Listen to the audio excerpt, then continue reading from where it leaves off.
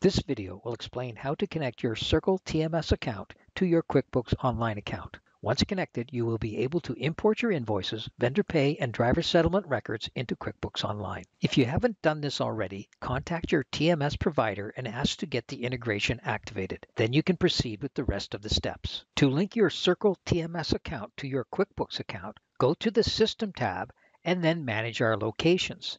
This will show all the business units associated with your account. The main business unit is a holding company. It does not apply there. It is your business units that say sub that you need to work with. You double click on one of the subs and it opens up the information about that particular business unit. Click on the Actions drop-down and click the Connect to QuickBooks Online. This will open up a screen where you must sign into your QuickBooks account.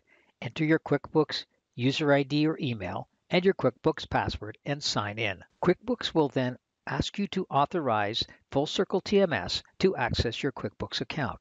This will allow Full Circle TMS to import data into QuickBooks. You need to click the Connect to complete this process. Once it's connected, you will see the Success window and just close this window. You can disconnect the app at any time. To do so, sign into QuickBooks, go to the Apps menu, then go to the My Apps menu option. It'll show you the apps that you already have. All you have to do is go to the Full Circle TMS action and say disconnect. It will ask you why you're disconnecting and what you plan to do in the future and then confirm the disconnect. Once you disconnect, Full Circle TMS will no longer be able to import data into your QuickBooks Online. So once the connection is established, it's very easy to import a batch of data. In this case, I'm going to import a batch of invoices. I go to the Invoicing tab and then to Post Batch to see all the unimported invoice batches. I'll click on an invoice batch. At the top of the screen, I'll see a button that says Import to QuickBooks Online.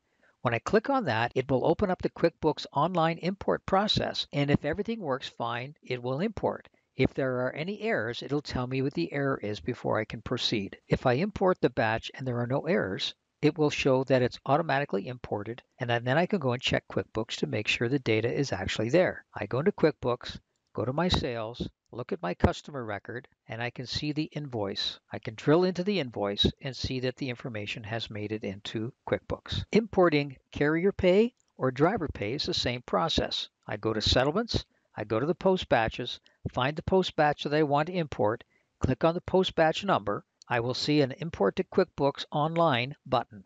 Once I push that button, it will import the data into QuickBooks. There are various import errors that can occur. These include, first, QuickBooks not connected. You need to allow Circle TMS to import to QuickBooks. Follow the instructions at the start of this video.